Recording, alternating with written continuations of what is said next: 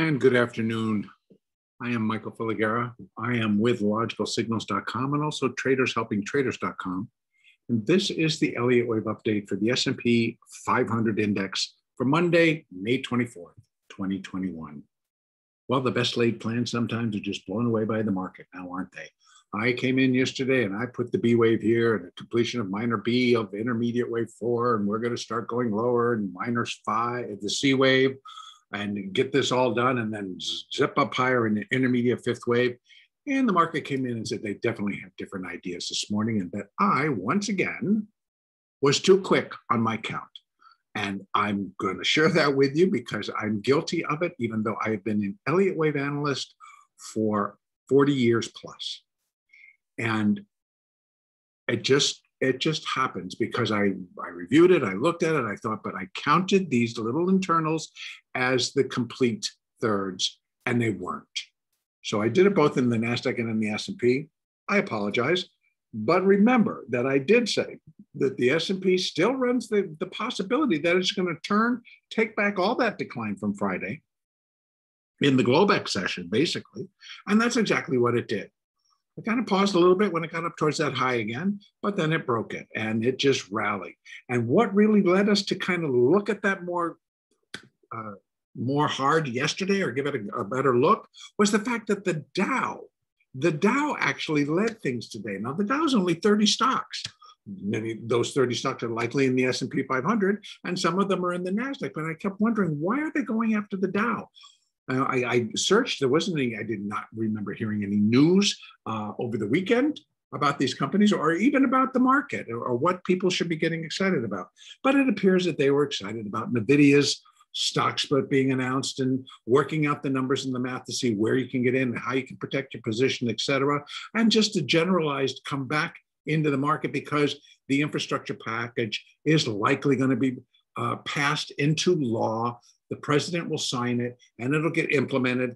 And a lot of people are going to get back to work. Our tax bases will increase again. We're going to get back to normal. The country's continuing with the vaccine. Positive, positive, positive, positive. Better go buy the market.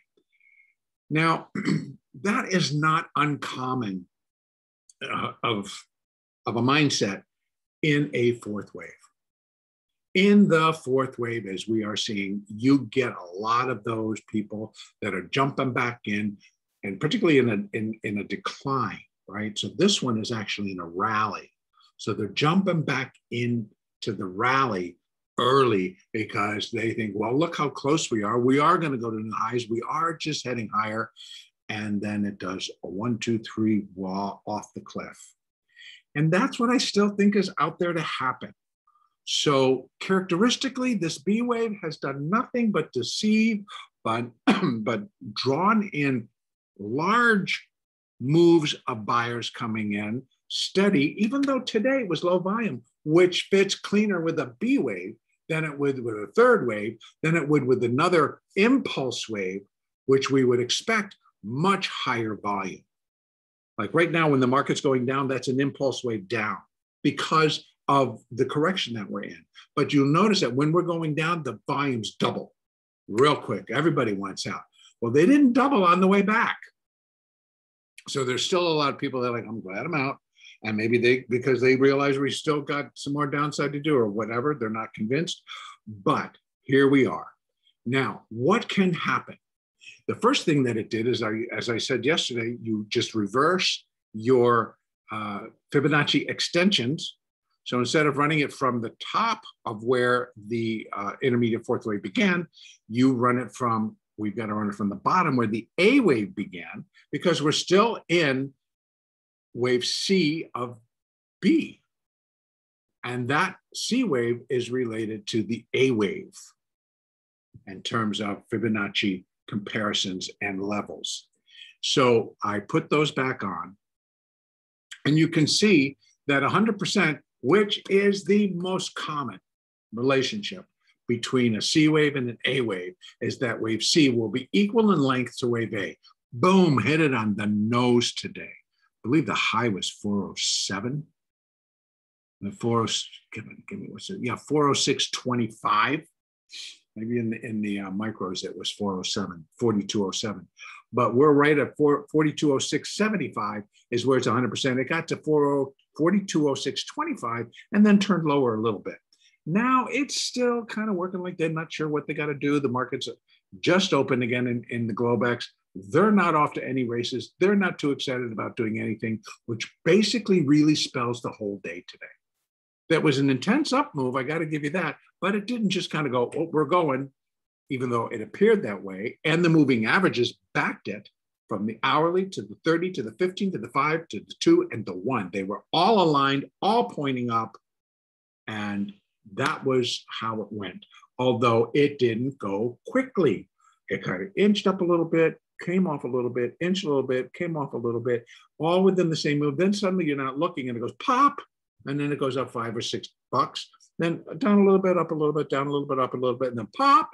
So you had to really be sitting here paying attention or have a position on and just walk away and leave your position in line with a stop and an exit strategy. In any case, not the easiest day to trade, but not the most impossible either. So what am I looking for tomorrow? I think it's like we've gotten right here, but the market can certainly, it's not backed off of this thing all that much. It dropped back down to 94 after hitting 42.06. So it really just dropped $12 right off of that level. Big deal, big deal. And then has rallied back up to 42.01. So again, we're sitting right in the middle of the two, so we're not getting any signals of anything. So we must leave open the possibility that the market will go above 4206.75. Anywhere up here can complete it, and you can make your own resistance lines in here, and you can use a lot of different things. But the next Fibonacci resistance comes in at the 1.236 level. So that would be where wave C is equal to 1.236 of wave A, and that's 42.42.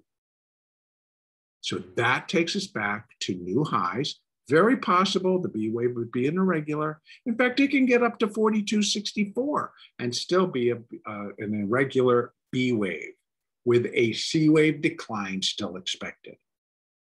And that will be because the structure will remain an A, a B, and a C.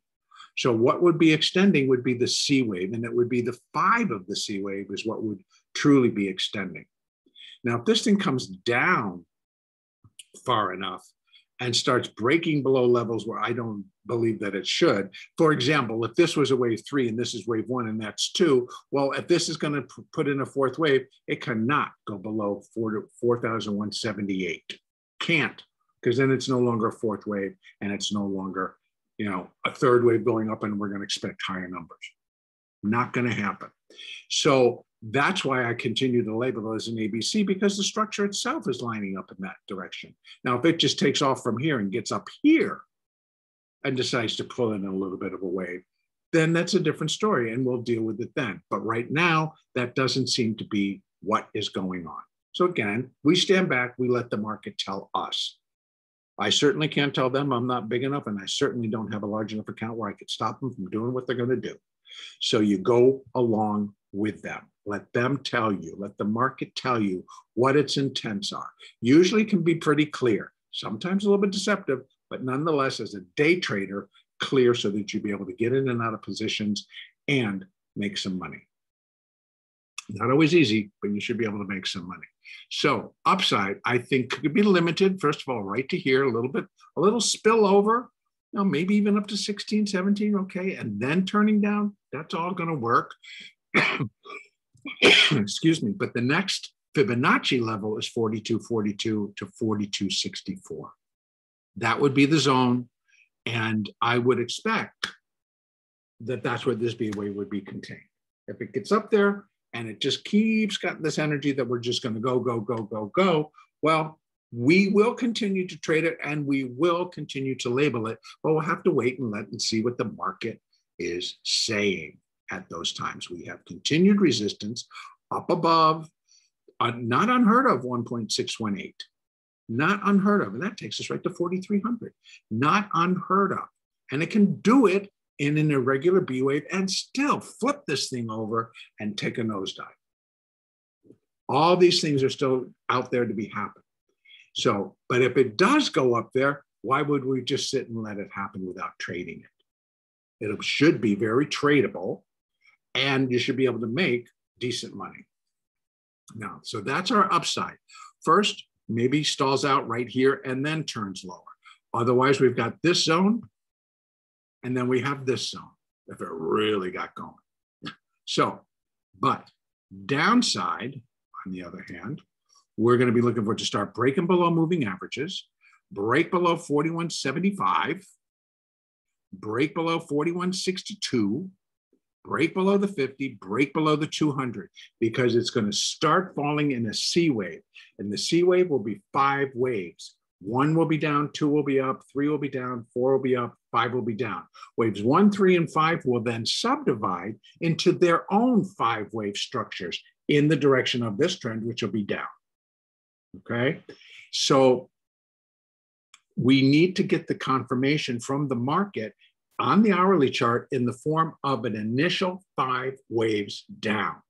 That's likely going to form wave 1 of C, but we still need to see it to get some confirmation that the top for now is in. Okay, so that's what I will be looking for. And we're going to continue to look for that when the market starts to drop. Very interested in the pattern that it produces. So we have our upside marching orders, we have our downside marching orders. I'm going to leave it there and say continue to trade what's in front of you. It's very, very important. Continue to use the tools as we have described. The moving averages are perfect tools. They were all in alignment from the hourly down to the 1 minute. They were in alignment with one another to go up. They all pointed up. They all moved up. And in fact, during the rally, the S&P and the NASDAQ basically hold to the 4-day moving average and the 8-day moving average. They provide the support, and the market will just walk the rally up. In this case, because it was going up. And they will, and you'll just see that 4 and the 8 just cruise along the bottom side of it. So when that stays in place, no matter what you think and how overbought it might be, it's not giving it up yet. It's not giving it up until it starts to be on a 5-minute chart. It breaks below its 8-day moving average, and the others start to hook lower. So that would be a key. It did not happen today. So I told you to stick to the buy side. That's where you're going to make your better trades and more money. I'm going to leave it there. Our next update will be Tuesday, the 25th.